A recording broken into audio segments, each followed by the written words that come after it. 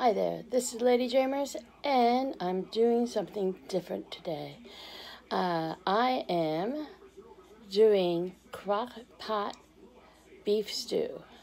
Now, I will show you some pictures of the ingredients via picture in the upcoming pictures, you could say. And then I'll get back on and show you a little bit more of how you do Crockpot beef stew.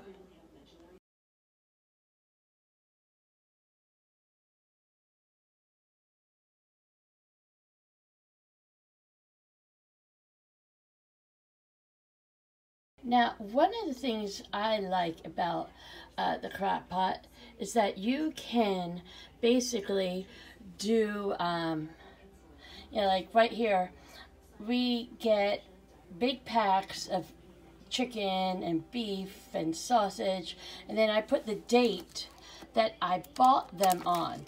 Then I put them in these Ziploc freezer bags, and Ziploc not being a sponsor.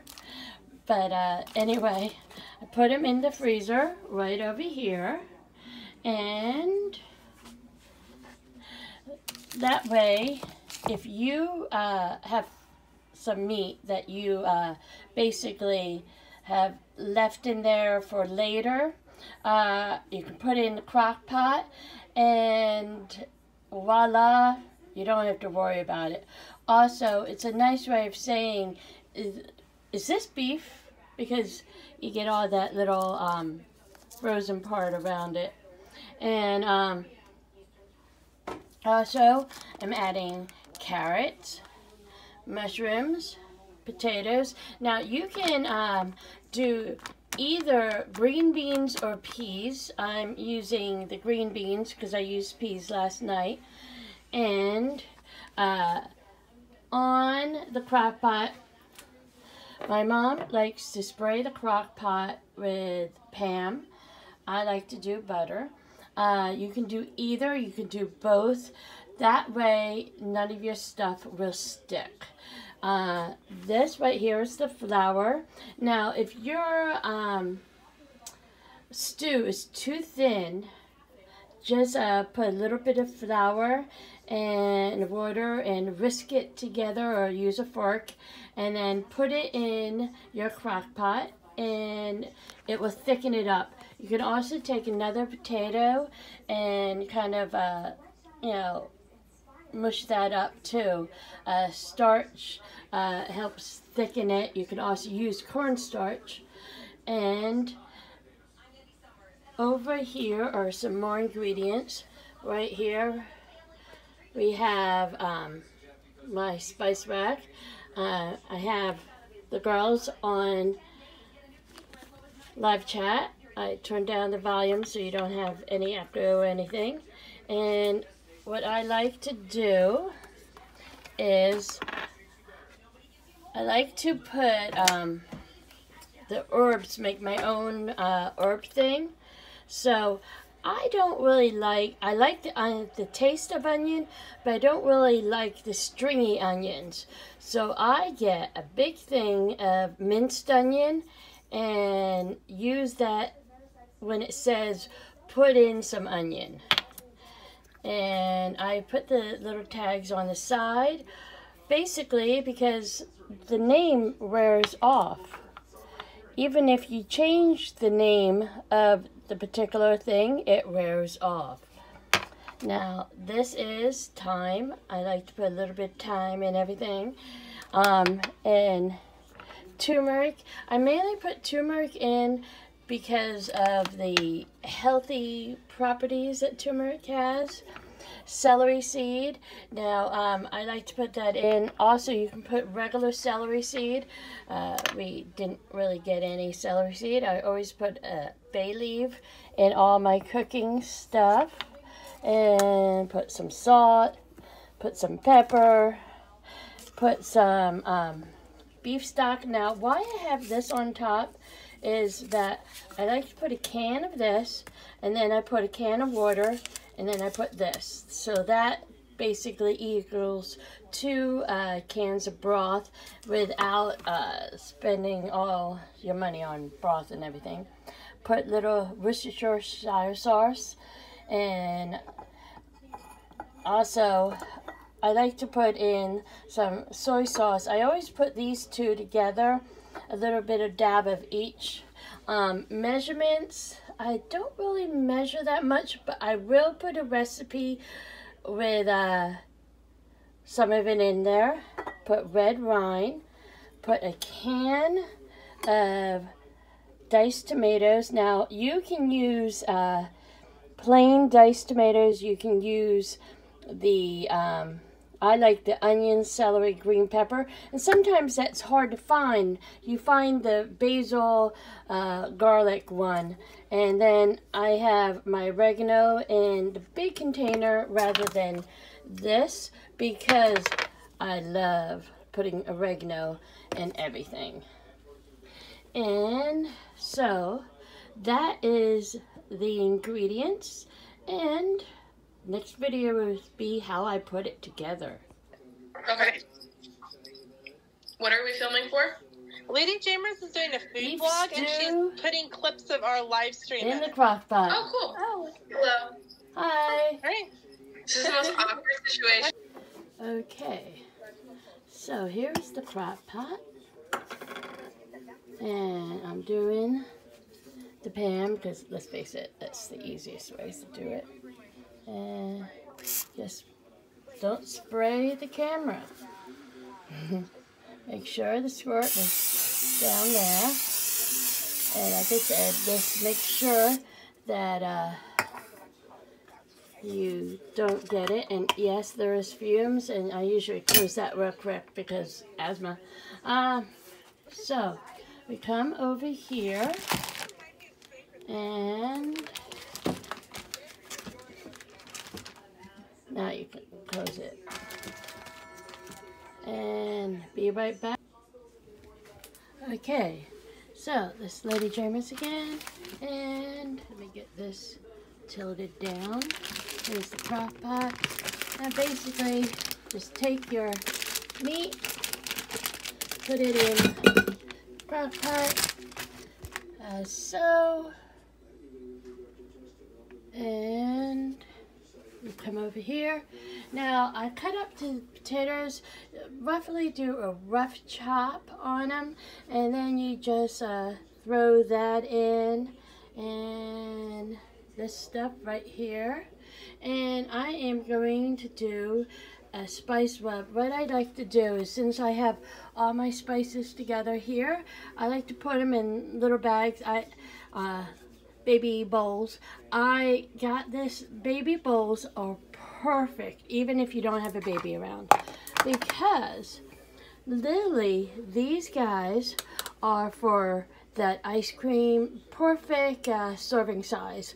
Mixing your your spices, putting in potato chips. Lay's is perfect. And here got Mickey veggie chips also. And I'll be back in just a moment to show you more. So here are all the ingredients in the pot. And then here is the spice rub, and I have the 2 little bay leaves on top. You just sprinkle it in.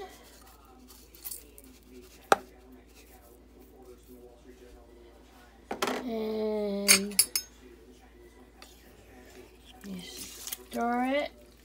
Now this is like all solid, and the meat is, and that will thaw out while everything is there. And this way you have leftovers and everything. The phone is ringing again. I'm going to let Mom get that. And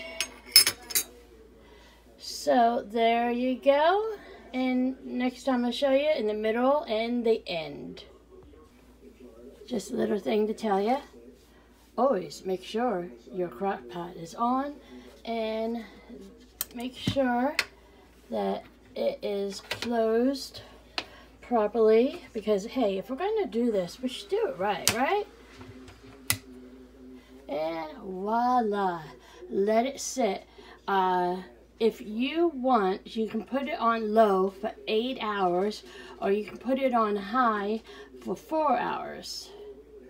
And like I said, I am going to basically write down the ingredients. I basically make my own, and don't really have a recipe, but we'll put a basic recipe so you can follow along. Okay, so it has been in the crock pot for hours, and just if you want to see how it looks, take this part off. Didn't hook it up to the gimbal for this little part, and you can store it. And see what I meant by being loose? Like, this is when you put the flour mixture in, and see all the meat kind of melted. And by using the frozen green beans, that also added some liquid to it. And just store it up and put it on for more. You can test it just to make sure it's the consistency you want. And we are going for more. This is going to be a long video when I'm done. Now, what I did here to make a little flurry, thickening agent, is I put some of the juice and water into the little bowl, and then you get your flour and cornstarch, wonder flour, regular flour, you name it, and you take a spoon, fork, little whisk. I say little whisk because, you know, you basically, if you put a big whisk in it, you know, W-I-S-K, whisk, it will basically spill out the top.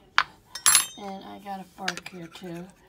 Now, the main reason you do it here, instead of just throwing the flour in the crock pot, is you can see it has all these little lumps. And you try to blend the lumps in. Now, by using the wonder flour, you don't always get as large as lumps. And wonder flour is, I can show you in a second. Yeah, let me bring you over here. And there's that. See, it's basically made for doing what I'm doing right here. And I was thinking, now, do I want to use the wonder flour, or do I want to use the regular flour? And since I showed you the regular flour in the beginning, I thought, use the, see, it does basically blend in a little bit better. And then when you're finished this little mixing in, you will bring this over to the crock pot, which I had the lid on.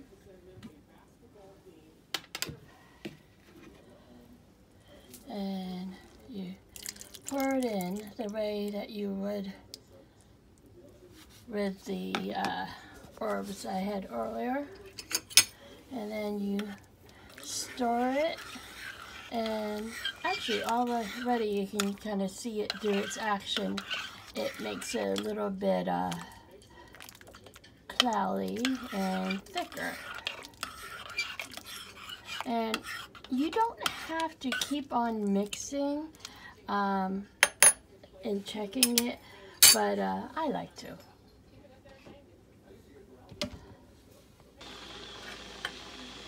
Now, when you're done, you can just scoop it up and put it in the bowl. And I like to use this little later thing. Make sure that you have some juice.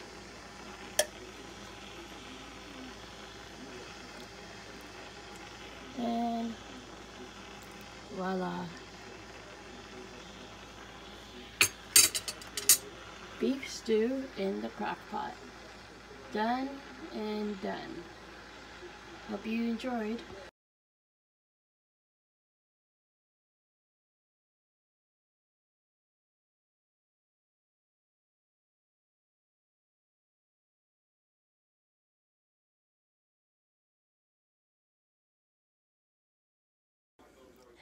Hey there, this is Lady Jamers saying like, subscribe, and tell your friends about my channel.